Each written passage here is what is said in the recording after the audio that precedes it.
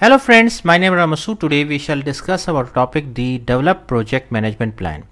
Friend, today's topic is very interesting, especially if you have interest in project management or you are planning to give exam of PMP in near future.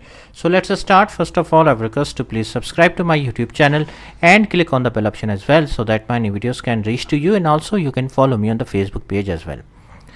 Friend, basically the difference between a successful project and an unsuccessful one can usually be narrowed down to one word, which is planning. The Project Management Institute (PMI) reports that only 64% of the projects meet their intended goals. The Project Management Body of Knowledge (PMBOK) contains a process called Develop Project Management Plan, which is found within the Project Integration Management Knowledge area in the Planning Process Group.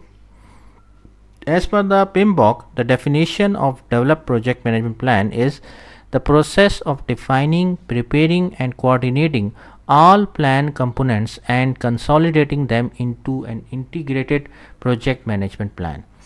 The key advantage of developing a project management plan is that it acts as a roadmap for all the team members. Now, if we talk about the inputs for the project management plan, first one is the project charter, which is basically a starting point for the initial project planning. Then outputs from other processes, that means the subsidiary plans and baselines that are basically output from other planning processes are becoming input in this planning process group. Also, enterprise environmental factor, which includes the government or industry standards, legal requirements, government frameworks, organizational culture and infrastructure. Organizational process assets, which includes the organizational policies, process for guidance, monitoring and controlling, templates and historical information.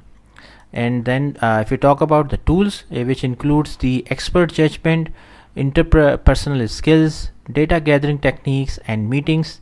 And the output of the develop project management plan is obviously the project management plan, which is basically you can say the project management plan is the document that describes how the project will be executed, monitored and controlled and closed.